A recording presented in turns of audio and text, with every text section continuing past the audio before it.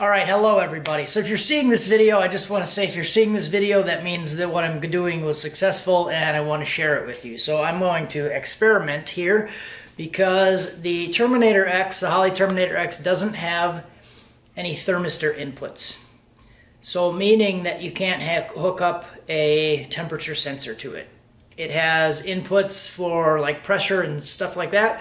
So you could do a pressure sensor, which I actually did hook up a coolant pressure sensor to one of the inputs, but I wanted to find a way to do, after I found out that I couldn't do a temperature sensor because I wanted to log trans temp, I couldn't do it. So what I'm going to do today is modify a regular 2-wire harness. So this is just a regular 2-wire temperature sensor. So basically just has your 5-volt and your ground, and then it uses resistance through the circuit, and then it gives a resistance reading back to the computer. So there's basically like a 5-volt pull-up circuit inside the computer. So what I want to try to do is do that in the harness. So I already have this wired up, and I'll lay it down so I can show it to you. So basically what we're doing is we're converting the 2-wire harness over to a 3-wire harness. So one is going to be the 5-volt, one is going to be the ground. But instead of the 5-volt just coming in, passing through the harness, resistance changes, and then it goes back through the signal wire of the ground, which you can really reverse them on a 2-wire sensor. What we're going to be doing is we're going to have a designated 5-volt is going to be the green. The white wire is going to be the signal going back, and then the brown is going to be the ground.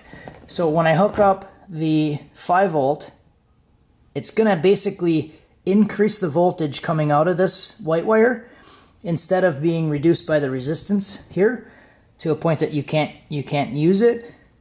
There's a 2.2 k ohm, 2200 ohm resistor in here, and what this is going to do is it's basically going to boost the signal going back to a 5-volt analog output from here, or input to the computer that we can use hopefully and calibrate it and punch it in the computer, and we can use this thing in the Terminator. So some of you guys may be familiar with the pull-up circuit already if you have done like basic factory harness LS swap and you had to do like a 12-volt pull-up circuit to get the tach to work. It was like mine on the P59 computer in the Ranger over here.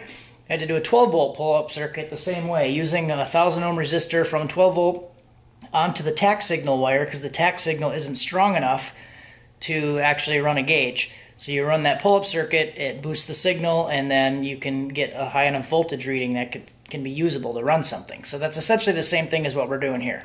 Okay, so what I'm going to do, since I have the known good coolant pressure sensor working, I'm going to take the power and ground off of this circuit, and honestly what I could do is I could probably use the same input wire. I would just have to look at my coolant pressure circuit and see if it gives me a reading. So I might do that, or I could just do a separate input, which maybe I'll do that, and then I'll show how to configure that. So let's get this thing off. So this black wire, this is going to be the ground. So, and the 5-volt and ground, you can grab off of any other 5-volt. So it doesn't affect the other circuits when you split them. But the like temperature sensors and stuff like that, because it's giving the resistance back, you can't split those because it'll change the resistance and it changes your reading. So voltage is voltage. So you're basically hooking it up in parallel, and it doesn't really change anything. So what I'm going to do here now is my white is going to be the signal, the brown is going to be the ground, and the green is going to be the 5-volt. And I'm probably just going to twist them around. I got to strip this one. I'll twist them around and I'll just probably separate them a little bit just so they don't touch. Because we're just experimenting right now. We're just testing. I don't even know if I'm going to use this. I might not even use this. I just want to see if it's going to work. So I'm really just playing around. The Holley 7-inch dash that I have in the car does have thermistor inputs, so I could just run like trans temp to the dash. But if I wanted to data log it, I think you can data log from the dash, but we're gonna try this way. So power and ground is hooked up, the 5-volt and the ground. I'm going to now run a signal wire. I'll probably grab a different input and then I'll run it through and we'll wire that thing up. Okay, so I ended up switching to a genuine GM sensor. The other sensor that I was using was showing like 0.2 volts, and I knew that wasn't right. So you see it's reading 3 volts right now, so this is the green wire. White wire is going to the signal, which is essentially the multimeter. So when I hook the 5-volt up, it shows me 3.01 volts with the sensor in cold water. And now I'm going to move it over to warm water, and you can see the voltage changes pretty quickly. And the temperature isn't that much different in these cups right now, but you can see it's making some decent changes.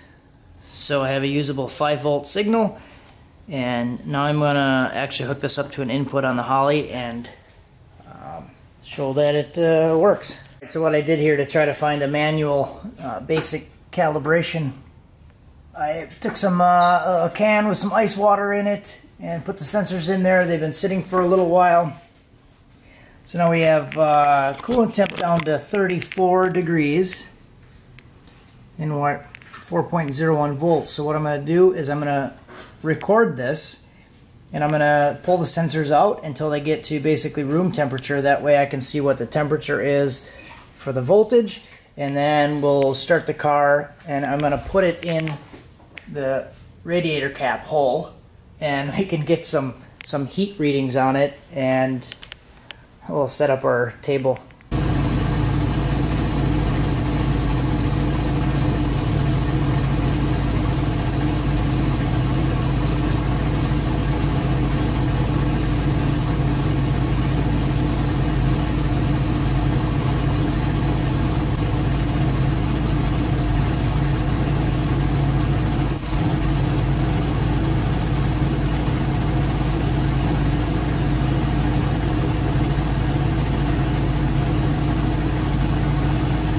Alright, so what I did was I stuck the temperature sensor in the radiator there and ran it, and I got a data log here.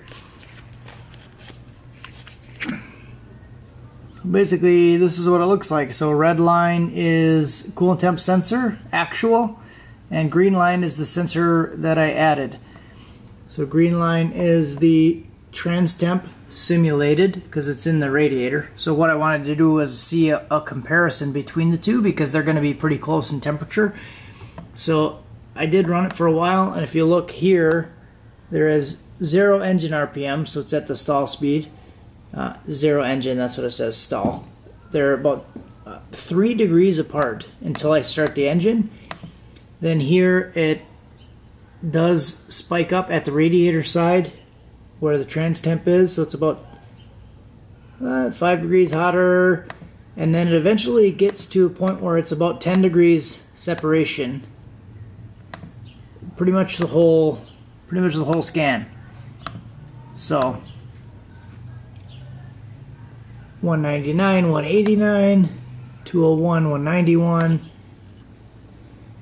192, 201. It's like pretty much anywhere I click, it's about 10 degrees apart. So the calibration that I have in there seems to be pretty good. Let's go in there and open this thing up. So here's what I have for the calibration here. Basically goes 239 to -30, and that's what the bottom looks like. So it looks a little wavy because I did take actuals from like 30 degrees. Here I just interpolated because there was an issue when I started it because the thermostat wasn't open. So there's a point when it starts to warm up and then it stops because the thermostat is not open, and then at 160 it opens and starts circulating everything. So that's why you see the curve. These are actuals. The straight line, that's interpolated between like 200, 260, and then here I artificially inflated it about 10 degrees so it would show a little bit of a higher reading. So I feel like that would be pretty decent for like a transmission temperature curve. We did actually test it to 30, and anything over 200 I'm gonna want to see. I'm okay with seeing artificially high temperature there because I want to basically shut it off and keep it safe anyways. So that's kind of how I did it. And if you wanted to run a temperature sensor on the Terminator X, that's what I did.